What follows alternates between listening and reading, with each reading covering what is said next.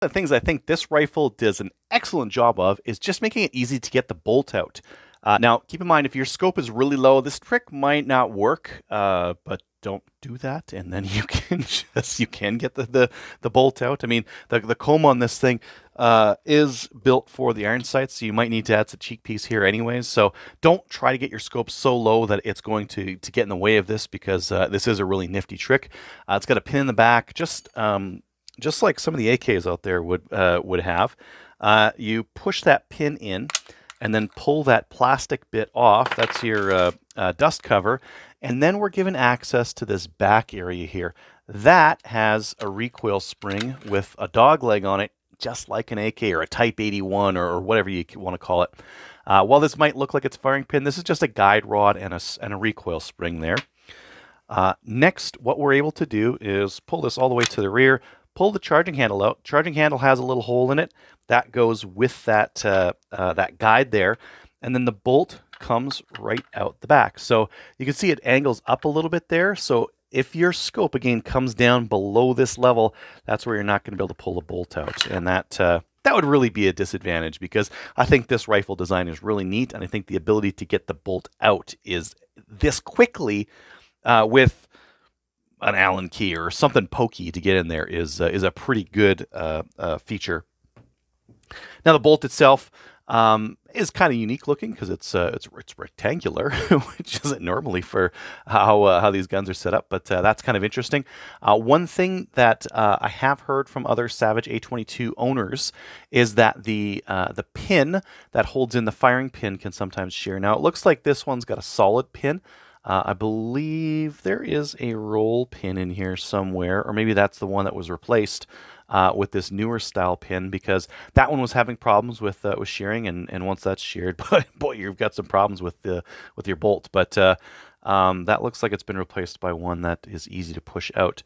And the reason why you'd want to get to your bolt for a semi-auto 22 is that 22 LR is dirty, and you do need to clean your bolt face every once in a while. Let's every few thousand rounds, that kind of thing. So very easy to do with the Savage A22. Now, we don't need to take it down any further than this. We could clean the bolt off, give this stuff a swab, maybe clean out the ejection port a little bit just to get some of the crud out of there. But if you want to take it down further, you can. We just need to take our 5/30 seconds Allen key, which is pretty standard for Savage. We've got one Allen key in the top here, just at the tang, and it's a short little guy. And then we also have one at the front, just where the magazine release goes, and it's a longer guy. Once those two action screws are out, we'll just need to take that safety and kind of schmiggle her into the middle there somewhere. And then we should be able to pull our barreled action apart from our stock. So not much going on inside the stock there. One cool thing that I think is worth mentioning is, look at this channel up at the front. The barrel channel has like a plastic sheath that goes in there just to kind of clean up the lines in there and make it look neater, which is kind of neat, I guess. When it comes to our barreled action, we have a plastic unit housing our trigger, and then we have the barrel itself. This is actually very easy. There's a little pin here. I'm just going to press in a little bit, and hopefully I can snag it from the other side. Oh, I can. Look at that. So there's that pin at the rear. With that pin out, this guy just pops right off. So there's that that trigger assembly. Again, we can clean this off and give it a quick scrub. But look at how easy, look at the access we get to the inside of the receiver now. So this is going to be really easy to get some paper towel or rags or whatever and give this a wipe out, or get access to that breech face and clean out where that extractor goes, just to get that breech face nice and clean. Overall, I'm done this way faster than the Savage 64. And actually, even this disassembly is so much better than most of the 22s on the market. Most of the semi-auto 22s are not that easy to disassemble. I took apart 2 screws and I pushed out one little pin, and I'm fully disassembled here. So that is something special, and something that that Savage has done really well in this rifle. So to reassemble, this is kind of hard for me to see because I've got some bright lights. I'm just going to schmiggle that guy in there. And there's this post at the back here, has to fit in with a recess that's in that that receiver there. There we go. I can feel it just went in. I'm just going to very carefully hold it just like that. I'm going to take my pin and I'm going to push it in from one side to the other. And Now that's staying on there. One quick thing I want to show you just before I get too far. This thing's pillar bedded, so there's a metal sleeve going around the front and rear holes where the action screws go in, and the advantage to that is that you can torque them down. Once you hit steel, it stops. It stops where that action screw goes. So you're not going to crush this plastic because you're crushing metal, and that's kind of hard to do.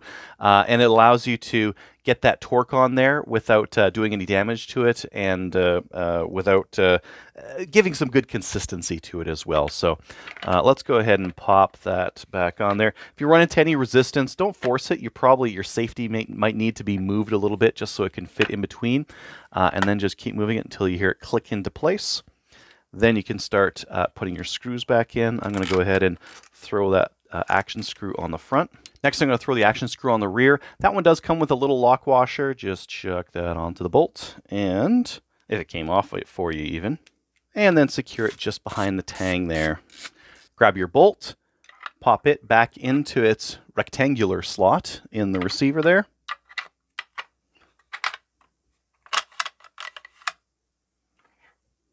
Grab your charging handle. You'll want those holes aligned front to back when you're popping it in. Next up comes the recoil spring.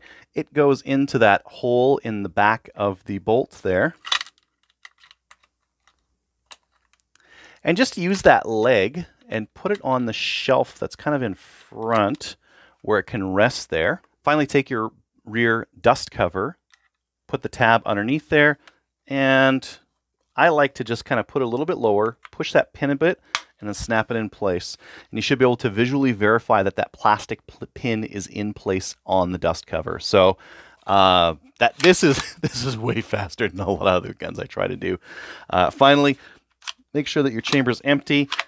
Test it for functionality. So check that the bolt hold open works.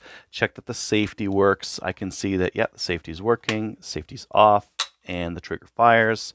I hold the trigger down, I pull it back, I check for reset. Reset works, and the trigger works as well. So we are back to functional on this rifle.